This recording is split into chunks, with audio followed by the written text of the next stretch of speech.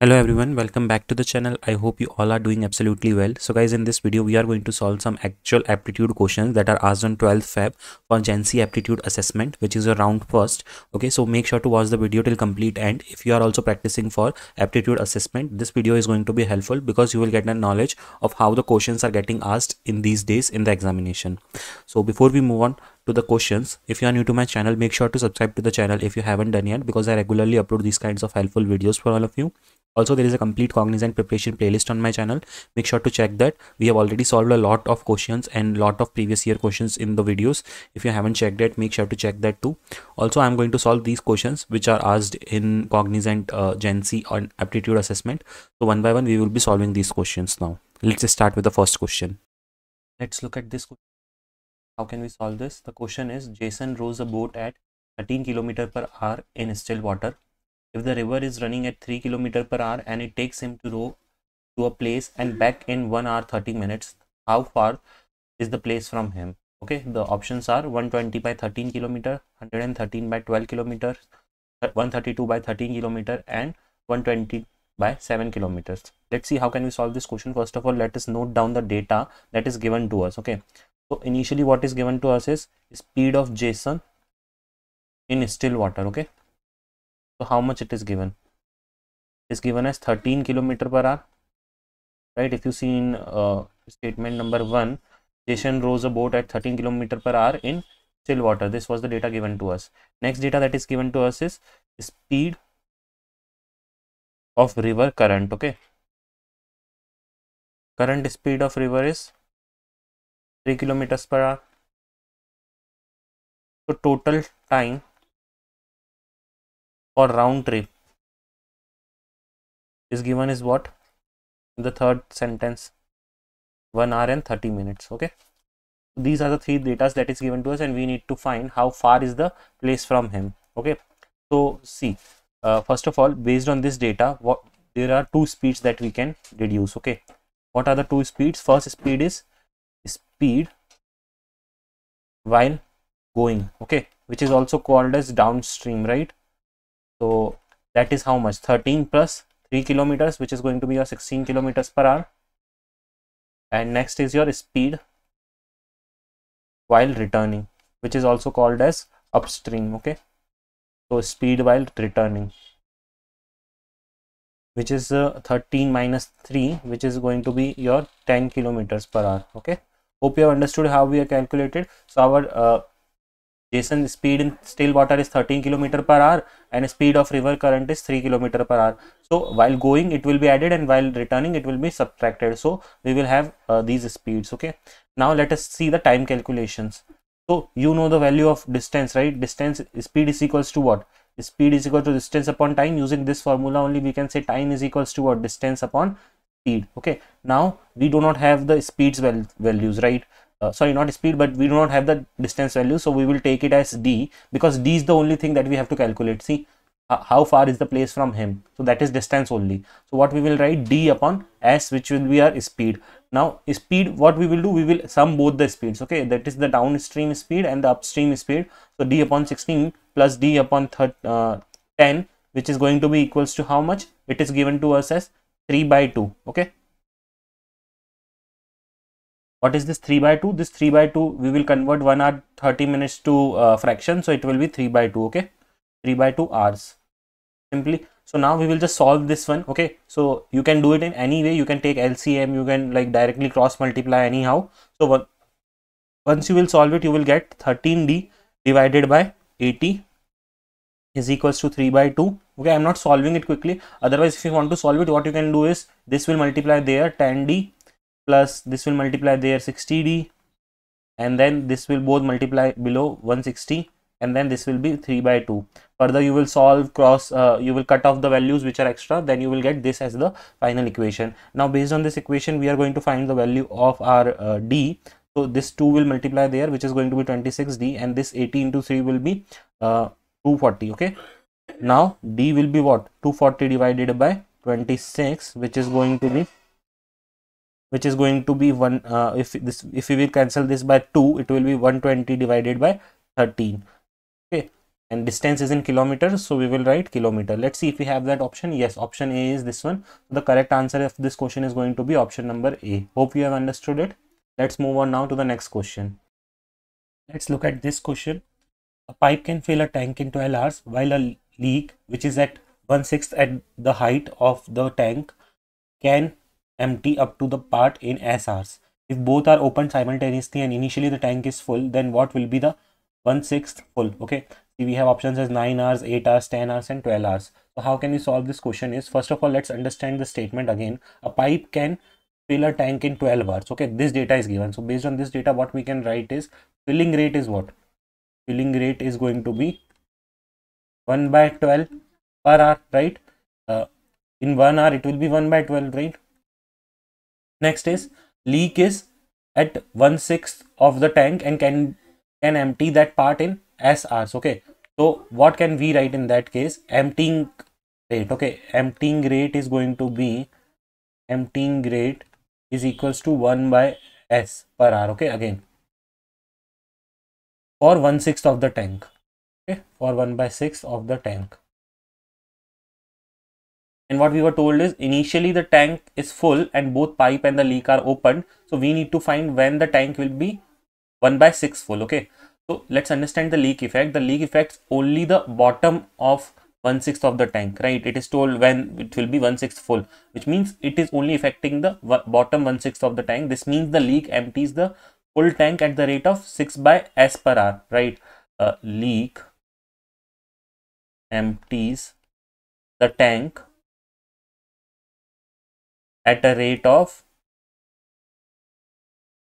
6 by S per hour, right? Now net drainage rate is what?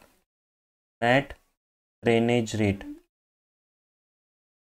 Net drainage rate is filling rate minus emptying rate. Okay. So filling rate we have already found 1 by 12. Emptying rate is 6 by S, right? Because see, we have told, right, 1 by S per hour for 1/6 of the tank. So leak empties the tank at a rate of 6 by S per hour. Okay. So that is why 6 by S, this is S. Okay. Don't get confused. Now what we have to find is finding the time to reach 1 by 6 full. Okay. Because that is only which we have to find. So that how we will calculate is the tank starts full and must reach 1 by 6 full, right? So amount of water to be lost is 1 minus 1 by 6, which is going to be 5 by 6 of the tank. Okay, this much amount needs to be lost. Okay, which is 5 by 6 is what we will say T into 1 by 12 minus 6 by S, which is our net drainage rate. That is T into our net drainage rate. Okay, so we have found out, right, how much of water needs to be drained out. So that is why we have formed this equation, and now when we will solve it, we will get the value as of T as 10 hours. Okay, I'm not solving it completely, but if you solve this equation, you will get the value as 10 hours. So the correct answer for this question is going to be option number C, that is 10 hours. I hope you have understood it. Let's move on to the next question. Let's look at this question that we have. The question is the number of ways to divide 8 students into 2 different groups of equal numbers to perform an experiment is. Okay, and we have the option is 140, 70, 60 and 120. So see guys, this question is based on combinations. Okay, combinations. So we have to find the number of ways to divide 8 students in 2 different groups of equal numbers to perform an experiment. Okay, so if you remember, there is a formula that is NCR is equals to n factorial divided by r factorial into n minus r factorial. Okay, we are going to use the same formula. So in our case, n value is what? 8 number of students are there, and we have to like 2 different groups of equal numbers, which means 4 4, right? So how many combinations will form? We will have to calculate that. So 8 factorial divided by 4 factorial into 8 minus 4 factorial. Okay, which is going to be 8 factorial divided by 4 factorial into 4 factorial. This can be written as 8 7 6 5. Okay, and into 4 factorial, and this will be 4 factorial into 4 3 2 1. This will get cancelled out, and then further cancelling we can do. So for example, 4 2s are 8, this can get cancelled. 3 2s are 6, this can get cancelled. So 2 5s are 10 into 7, which is going to be 70. The correct answer in this case is going to be option number B, which is 70. Hope you have understood it. Let's now move on to the next question. Let's look at this question. What is the minimum value of the following expression on the x-axis? We have the equation as 8a square plus 6a plus 4, and we have the different options that is given to us. See, before solving this question, you should know one thing, that a quadratic equation of this form, that is ax square plus bx plus c, becomes or reaches minimum or maximum, okay, at what? A is equals to minus b by 2a, okay. So this is like one general rule, okay, that you should know before solving this question. Now based on this, what we will do, we will like solve our equation. So see, in our equation, a is what? A is 3, right? A is, sorry, 8, this one, right? Then b is 6, and then c is 4, right? B is 6 and c is 4. Now using this, what we will do, we will substitute these values in our this one. So a is equals to what? Minus 6 by 2 into 8, which is this one, right? Which is equals to minus 6 by 16, which is further equals to minus 3 by 8. Okay, so like cancelling it out with 2, it will give us this much. Okay, so we have got the value of a in this form. Now what we will do, we will start solving our equation. So see, 8a square plus 6a plus 4, okay, 8a, which means 8 into 3 3s are 9, and 8 is a 64, okay. Basically I'm substituting this value in place of a, plus 6 into minus 3 by 8 plus 4, okay. This will equals to how much? 72 by 64 minus 18 by 8 plus 4, okay. Now we will further solve it by taking the LCM and all. So it will be 9 by 8. First of all, I'm cancelling this out, okay. So 9 by 8, I'm cancelling it with 8. So 9 by 8 minus 18 by 8 plus 4, okay. This will give us, finally solving it completely will give us 23 by 8, okay, which is equals to 2.875, okay. And if you convert it into mixed fractions, it will be minus 3 by 8, okay. So the correct answer is going to be option number C for this question. Hope you have understood it. Let's now move on to the next question. Let's look at this question that we have. The question is, if P is to Q is equals to Q is to R is equals to 7 is to 13, then we have to find the ratio P is to Q is to R, and we are given different options. We have to select the final answer from these given options. Let's try to solve this question. First of all, let's take the initial ratio that is given to us. P is to Q is equals to Q is to R is equals to 7 is to 13, okay. Now based on this, what we can write? Can we write this? P is to Q is equals to 7 is to 13 and Q is to R is equals to 7 is to 13, right? We can absolutely write this. Now what we will assume is our value of Q, let us consider that let Q is equals to 7x, okay. Based on this we have taken, so Q is having the ratio 7, so that is why we have assumed Q is equals to 7x. Now what we will do, we will substitute the values basically from P is to Q is equals to 7 is to 13, which is this first equation, okay, this one. We are now what we are doing is we are substituting the value of P. So P can be written as what? P can be written as 7 by 13Q, right? Because see, I'll tell you quickly if you have not understood. P is to Q is 7 is to 13, right? Which can also be written as P by Q is 7 by 13. We are trying to find out P. So P can be written as 7 by 13Q, right? So that is what we are just doing here. So P is what? 7 by 13Q. And then what we will do, we will substitute the value of Q in this case, which is going to be, which we have assumed, right, 7x. So this equation is going to give us as 49 by 13x, okay, this one. This is the value of P we have got. Now again what we will do, from equation second one, which is Q is to R is equals to 7 is to 13, okay, what we are going to do is this time we are going to find out the value of R, okay. So R will be how much? R will be 13 by 7 and Q, okay. So 13 by 7 into 7x, this is going to cancel 7 and 7, we are going to get 13x. we have found the value of P in terms of X, we have found the value of R in terms of X, and we have also assumed the value of Q in terms of X. Now let us substitute all these values. So P is to Q is to R, what we can write, 49x by 13. This is the P value which we have got. Next value is what? Q, which is 7x, which we have assumed, and R value that we have got is 13x. Now what we will do, we will just simply multiply 13 with all the three values to simplify the equation further. So 7x into 13 and 13x into 13. Okay, so here this will get cancelled out, this will be 49x, and then 13 into 7x will be 91x, and then 13 into 13 will be 169x. Okay, removing x from everywhere, we will get the final ratio as 49 is to 91 is to 169, which is going to be our option number C. That is why the correct answer for this question is option number C. Hope you have understood it. So guys, we have solved enough questions now in this video.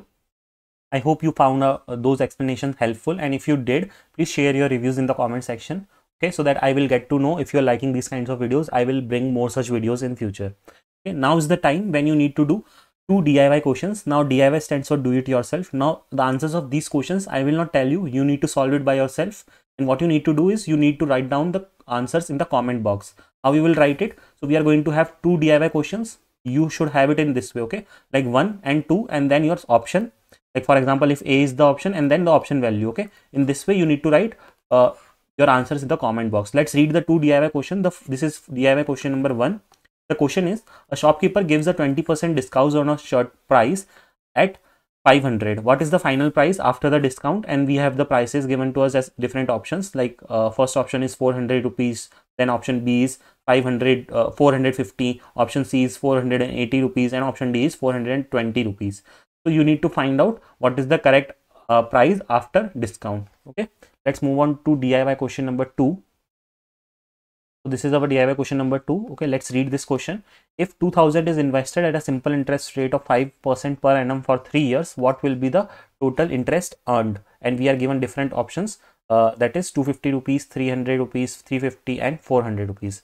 So out of this, you have to find out, calculate it and find out the final answer, and let me know the answers in the comment box. Hope you will solve it. If you have came so far in the video, I would request you, please spend like few more minutes and solve these questions and write it down in the comment box, because this is your journey for your learning. Don't consider that the others are commenting, so why should I comment? So be honest with your preparation, I would say. Please comment down. Okay. So guys, that's all for today's videos. Hope you found it helpful. If you have any doubts, please let me know in the comment section. Make sure to join me on Telegram, and you can even follow me on Instagram and ask your queries in the Instagram DM as well. And guys, if you haven't subscribed to the channel yet, make sure to do so that you don't miss any important updates from the channel. So that's all for today's video. Thanks for watching the video.